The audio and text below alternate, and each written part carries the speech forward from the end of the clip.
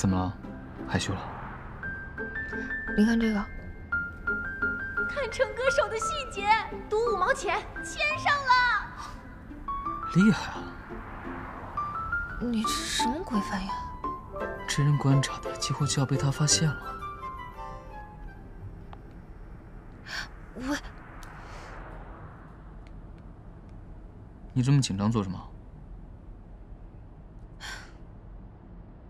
早在《白蛇传》的时候，我就站程瑶，毛线啊，程哥才不会看上他，他就是个电竞圈的贱货。程哥这是要自暴自弃啊，就怕他是在蹭程哥的热度。不管，不同意。要是在一起，还打什么比赛？不看了。现在知道我为什么遮遮掩掩了吧？一旦曝光，陛下，您将失去你的半壁江山啊！那你知道我为什么同意你遮遮掩掩吗？为了您的半壁，你敢这么说试试？不敢。我是怕那疯子往你身上泼脏水，说你比赛发挥不好是因为谈恋爱，质疑你打职业的动机之类的。我不在乎。我在乎。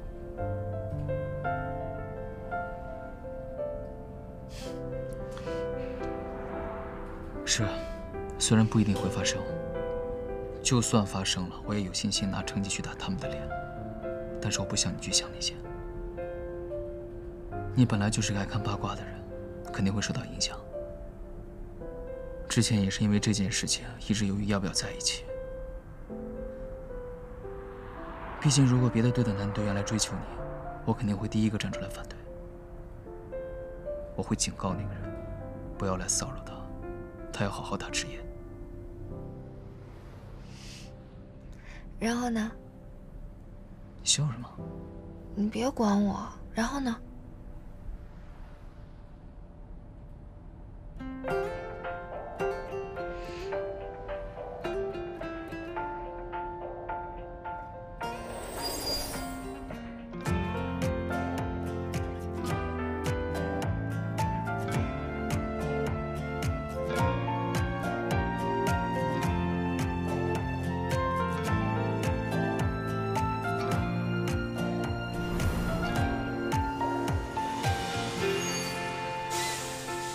为了庆祝赢比赛，明天大早饭我包了，肯德基想吃什么随便点。我要吃芝士猪柳帕尼尼加拿铁，香烤鸡帕帕尼尼加一杯豆浆。那我要一份生滚牛肉粥，谢谢。OK。哎，成哥，你吃什么？我不吃了，我有点困，上去休息。为什么我现在就有点饿了？童瑶，这2天是不是有东西落在我房间啊？没有啊。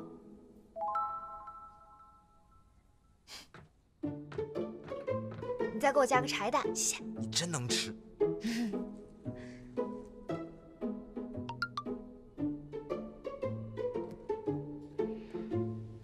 你确定没有东西落我这儿了？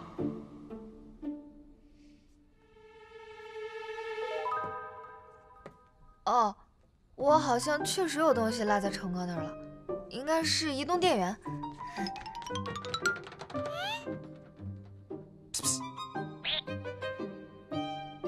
别多管闲事。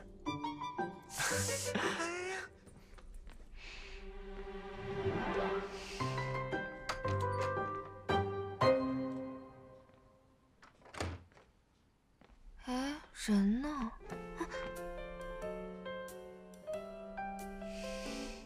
成哥，你要吃早餐吗？我可以帮你点，帕尼尼还是粥？我要吃你。队长，柔韧度不够，腰要断了。你躲什么？我又不会对你做什么。你很危险。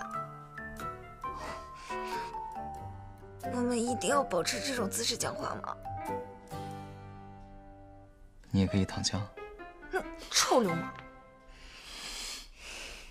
我就想来谢谢你，这么努力配合打4保1，展现逆风局教科书般的风采，以及感谢你在全国人民面前表示你已经心有所属了。这么没诚意啊！你这个感谢。那，你明天有空吗？有啊。那我们去约会吧。嗯，好啊。但是，在这约会之前，是不是应该先亲一下？行，明天见。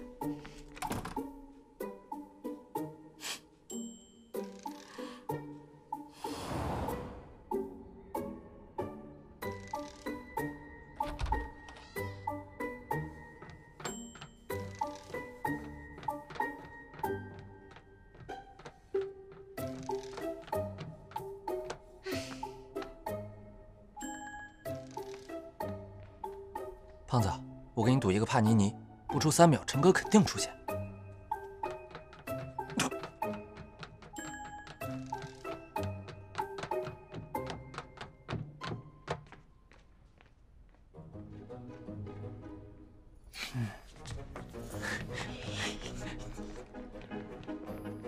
你们干嘛去？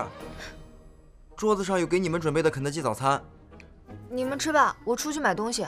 我陪他去买东西。你们俩怎么每次单独出去都打扮得跟要去民政局似的？我天天长这样。我也是。你就算了吧，你也什么你？我上次看见你精心打扮出门，还是和我哥一块去花鸟鱼虫市场买金鱼的时候，甚至没有省上词。怎么了？乡下人进城就是要打扮打扮，怎么样？哎，你们俩什么时候在一起的？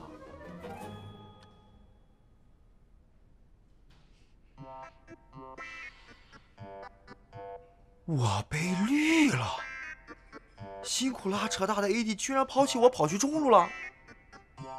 哎，开玩笑的。不过我是没有办法接受我哥以后的儿子像他妈一样矮，然后被人嘲笑一生。你住口！不许笑。走了。